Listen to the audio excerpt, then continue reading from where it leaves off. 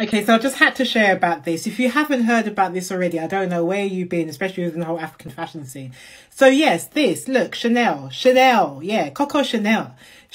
That's a Niger version, Coco Chanel. So Coco Chanel, or Chanel the brand, did a fashion show in Africa, specifically in Dakar, Senegal. And I'm going to tell you why this is such a big thing. So firstly, a bit of background. So apparently this show happened, but it was kind of 3 years in the making. So it's an idea that they had for a little while to do this.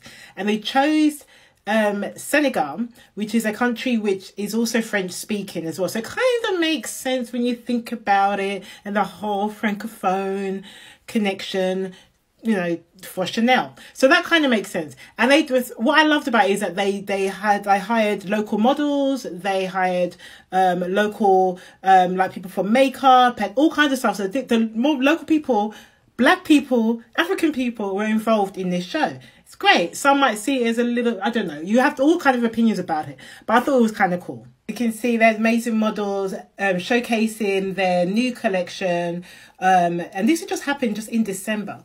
So it's kind of like an interesting time of year to be doing this kind of show, but the way they went about it is so important. And this is why I love it. This is the reason why I love it. So not only is it important because we've got an amazing kind of tourism and beaches and coastline, or because this uber cool statue. I mean, come on now. Isn't this just power?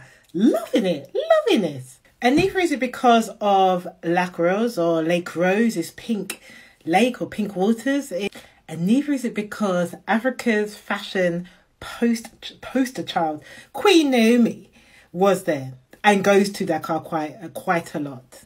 And also because of designers like Céline Raby Kane, Madame Paris, who does Black Fashion Week and Dakar Fashion Week, and this one, Tongoro, who's been Sarah Diop of Tongoro, who's been worn by the Queen Beyonce herself. I mean, come on, there's a lot happening in Senegal right now. It's art scene, music, fashion, cinema, film, just tourism.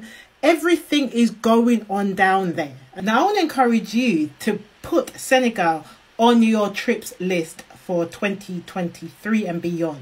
We will be going there. We'll be having a business retreat, Fashion Africa retreat, and I'm inviting you to come along with us. So if you're down to come into Africa with us, specifically to Dakar or to Ghana or to Kenya or to Tanzania, send me a message, just send me a DM. Until then, do follow, do share, and do let your other besties know all about what we do at Africa Fashion Guide.